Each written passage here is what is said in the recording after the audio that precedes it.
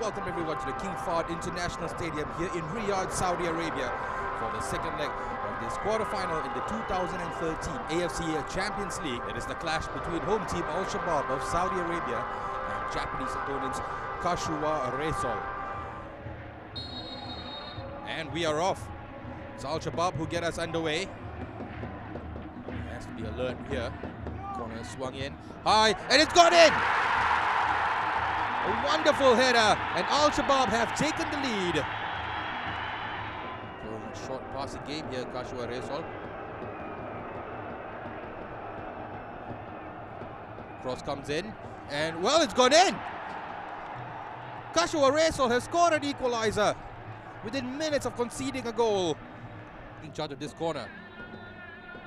Into the box, headed towards goal, it's gone in! Kashiwa Reysol has scored.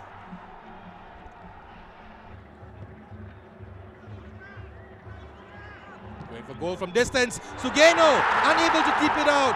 Shabab have clawed a goal back. It's 2-0 here at the King Fahd International Stadium. The Japanese outfit getting closer and closer.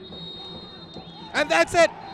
The referee brings this game to an end. Kashiwa Reysol have made history. They've made it to the quarterfinals. It's the end of the dream for Shabab. Once again, the score here tonight is Shabab 2, Kashiwa Reysol 2.